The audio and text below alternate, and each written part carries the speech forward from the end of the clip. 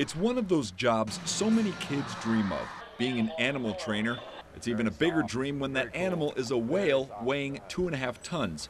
When the Shed Aquarium in Chicago called me to be a whale trainer for the day, I jumped at the chance.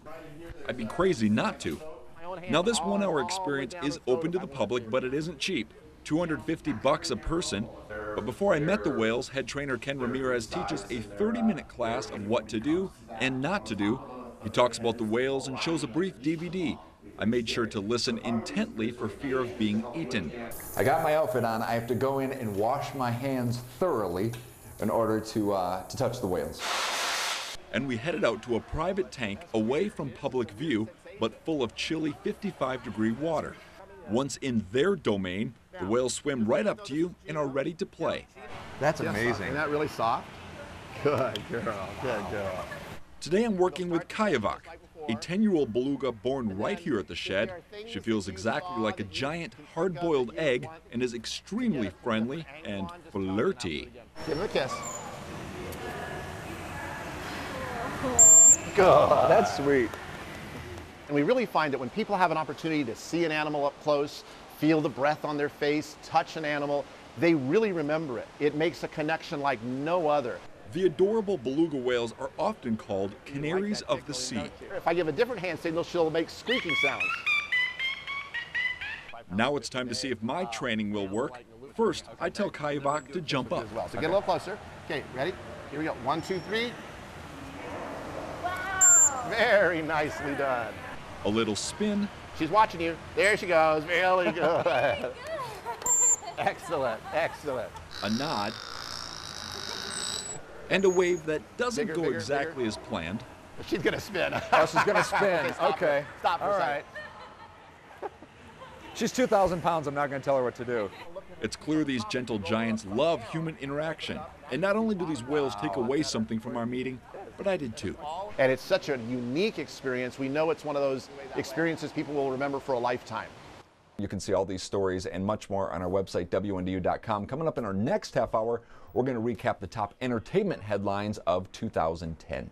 Tricia? Wow, and speaking of entertainment, I am so excited because Elmo and Grover are going to be on the show in just a little bit. I hear that. I hear that they're I've seen them walking around the halls. Wow. They were in the dressing room earlier, kind of hanging out. So who knows? They're going to do the weather? Is that what I hear? Well, I hope. We'll ask them. Did you get their autograph or hug them or anything? Pictures? I didn't. No, I think I've talked to them a couple years ago and got a photo, but they do not like photos. They're just they're above that.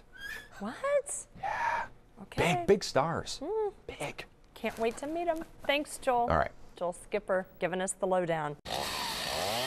The ringing of morning alarm clocks were replaced by the buzzing of chainsaws.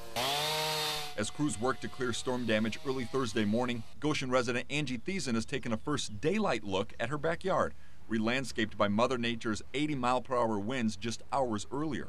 Right as we were going towards the basement, we heard the big wind come through and the tree went down, and we were grabbing our 3 kids and trucking to the basement. Angie's home suffered no damage, but the same cannot be said for this house on South 8th Street. A majority of the trees on this road have cracked in half, suffered severe damage, or have been completely uprooted, this tree creating a hole more than 8 feet deep.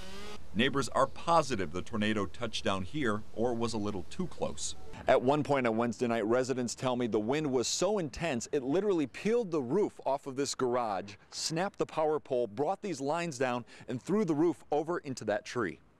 And then it took 8th Street and cut it into segments. And then there was one tree here, and then one tree here. There's a section, and one tree here, there's another section, and one tree down there's another section. While everyone here is safe and okay, some cars were smashed while this Honda was completely encased in a fallen tree. As residents assess the damage, take photos, and take it all in, they remain in high spirits. Kids got to bed a little bit late, but other than that, we're up for a normal day. We have a cell phone that has some reception that we can get out to call people, but other than that, I'm not real sure what. Just clean up. In Goshen, Joel Schipper, News Center 16. News Center 16's Joel Schipper was at the scene and has more. The dark early morning Friday sky turned orange as nearly a dozen fire departments battled a blaze at this cabinet factory at 500 West Washington in Osceola. Crews got a call around 5 a.m. of smoke coming from Atkins Woodworking. Once on scene, they were greeted by flames nearly 4 stories high. The lack of hydrants in the area caused an issue, so extra water tankers were brought in.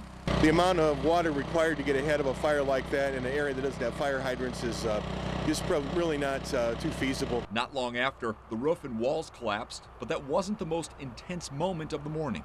We spoke just really briefly to the owner earlier. He said he did have some lacquer or finishing products in there. There were some 55-gallon drums, so there were some explosions as the fire progressed. Fire and smoke were not the only dangers facing the crews. The frigid temperatures were just as brutal. Now, it's definitely not easy to stand out here for hours in the single-digit temperatures. After the firefighters come down from the aerial, they head over here. Now, this is a vehicle donated by the Salvation Army, and volunteers inside, also known as fire buffs, give the firefighters coffee, donuts, and hot chocolate. The Metropolitan Fire Associates gladly help out any way they can, especially in the winter months.